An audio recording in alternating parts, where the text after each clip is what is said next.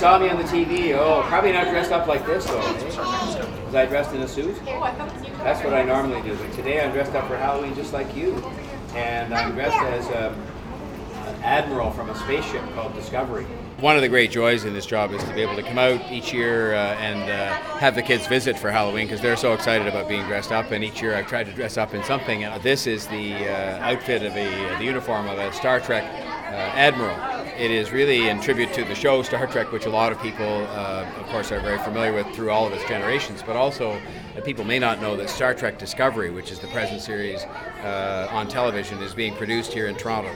And they've made a huge contribution to the success of our film and television industry. They've spent more than $250 million in Toronto. They've created 4,000 jobs in the 3 seasons that they've been here. And so it was my pleasure to be able to put on one of the Star Trek Admiral's uniforms.